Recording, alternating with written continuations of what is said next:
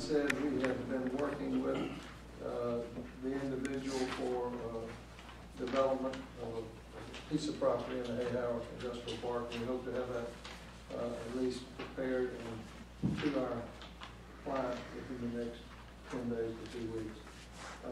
We have assisted the city of Valdosta has asked us to help them with a proposed sewer easement, the utility easement on the south side. Mr. Mayor,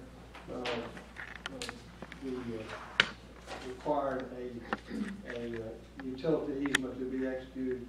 Mr. Jennett signed that on behalf of the authority today, and that will be filed. It assists the city in being able to expand that sewer line.